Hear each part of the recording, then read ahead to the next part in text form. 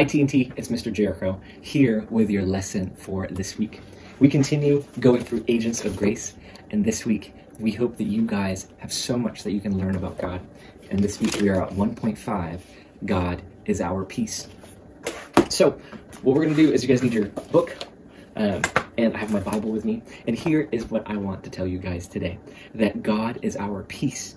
In a chaotic world of so many things that are so unknown, with so many things that are uncertain, and there's so much struggle in the world, we can experience peace that is beyond understanding through Jesus Christ. It was just in February and March, when we were just having, you know what, Christmas just happened, New Year's just happened, January, February, and then all of a sudden, coronavirus hit. The whole world stopped. Us Americans have been watching the news, and all of a sudden, March 13th, we were all told to stay indoors, to buy a bunch of hand sanitizers, and there was not peace in the world. All the toilet paper was gone, all the hand sanitizers were gone, all the Clorox wipes were gone. The whole world changed. And so what are we trying to teach you guys today? We're trying to teach you that we can experience and find peace in God. Peace in this world, we are all wanting it. Just the other day, I was listening to my son, my 5-year-old son Moses, talk about the difference between want and need. And he says need is the thing that keeps us alive. That's different than wanting something. We need peace. We need peace in the world around us because there's so much chaos, and we need peace in our hearts as well. And you know what? The world offers peace. The world says, you know what? Every day, what you need to do is you just need to meditate more. You need to meditate more, and you need to just quiet yourself. Listen to the way that you breathe. Ignore the noise around you, and meditate. And you know, don't get me wrong, there are health benefits to all those things. But the peace that the world offers is temporary. They might say, hey, follow this new diet, clean your cupboards of all the junk food, clean all of those things. But it's temporary. You could clean all your cupboards of all the sugar, and you could still not experience peace. There's even this one where it says you can be minimal in the way that you have clothes. That they said the most or the least amount of clothes that you need is just 32 pieces of clothing. That includes all your socks, all your undies, all your shirts, and all your jeans. And you don't need to shop anymore. You only need 32 pieces of clothing, right? And yes, that might offer you a little bit of rest, but it's temporary peace because that has not changed what's happening in the world. That has not changed what's happening inside, right?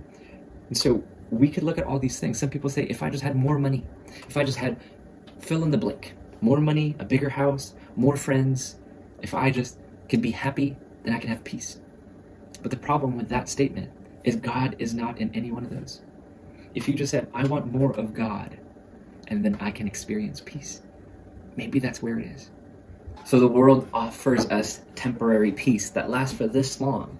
It might not solve the problem, but we know that peace comes from God. Our verse today comes from John 16:33, and it says this. Jesus says to his disciples, this is him on his way to the cross, and he's telling them, I am going to go to the Father after I come back to life, but I'm going to send you the Holy Spirit. And this is what he says. I told you these things so that in me, in Jesus, you may have peace. In this world, you will have trouble, but take heart, I have overcome the world. Jesus says, there is trouble in this world, and he will one day come back and right everything that's wrong. He's creating this new reality for us, but there is trouble. That's why we need peace. It's not that we want peace, it's that we need peace. And take heart. Take heart in the very last part is very important because Jesus has overcome the world. What did Jesus do? Jesus died on the cross for you and for me and for the sins of the whole world. The ways that we hurt each other, the ways that we hurt ourselves. Jesus came to fix all of that. And Jesus said, if we can fix the problem that we have against God, then everything else will get fixed. Let me share with you guys two things. One is a story where peace can be seen, and then the other is what are we to do to achieve peace in this world? In our Bibles, you can turn to Mark 4. And in Mark 4, Jesus calms the storm. So Jesus, during the evening time, he says to his disciples, let's go to the other side of the lake. So they ride a boat. The crowd follows behind, but they couldn't go because there was a boat. So Jesus goes on a boat ride, and he falls asleep. And it says this in verse 37 of Mark 4. A furious squall came up, and the waves broke over the boat, and so it nearly swamped. The wind was blowing, the waters were rising. Jesus was in the stern, sleeping on a cushion. While there's a huge storm, it's dark outside, there's lightning bolts, there's rain, there's wind, Jesus is taking a nap. That's pure chaos happening. But Jesus has so much peace that he's just asleep at the front of the boat. The disciples finally decide to wake him up. They're shaking him, Jesus! They said, Teacher, do you not care that we're about to die? So Jesus gets up. Peaceful Jesus, from his nap, probably stretches.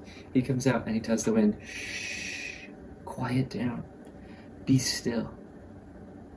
What Jesus was trying to do was he was experiencing peace because he knows the Father so good that even though there's trouble in the world, he says, I want what's inside of me to reflect what's happening. So Jesus commands the winds to die down. Jesus commands the waves to stop. Jesus commands the thunder and the rain to stop. And guess what happens? Immediately, the wind dies down and it was completely calm. His disciples were wondering, what? Is this the God who is creator? Yes, it is. That is the first story. That even though there was so much happening in the world, Jesus had so much peace. And he can do that in our lives. The next passage is found in Philippians. Philippians 4. We were just at Mark 4. In Philippians 4. Philippians 4, it says this. Rejoice in the Lord always. And again, I say rejoice. Let your gentleness be evident to all. The Lord is near. Do not worry about anything, but in every situation, pray.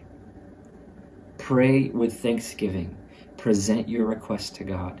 And the peace that comes from God, it transcends all that we can think about, will guard our hearts and our minds in Christ Jesus. We can find peace in God. God is our peace. It doesn't matter what the trouble is happening in the world. It doesn't matter what the chaos is happening in the world. Because we have a right relationship with God, we can have peace. And the way that we get there is to pray with thanksgiving. That whatever circumstances happening in our lives, we can rejoice and say, Lord God, would you help me see what you see in this scenario? And may the peace that only comes from God, it doesn't come from meditating. It doesn't come from getting more things or getting less things. It comes from God. And God, who gives us generously, will let us experience peace that can guard our hearts and can guard our minds. In our family, we talk about peace this way. Peace is when we're no longer afraid. Peace is when we trust in God so much that we're not afraid of what's in the world. We're not afraid of what's going to happen to us when we walk out the door. We're not afraid when things happen in our lives because we know that we are in God. That is our lesson for this week. God bless you guys. We'll see you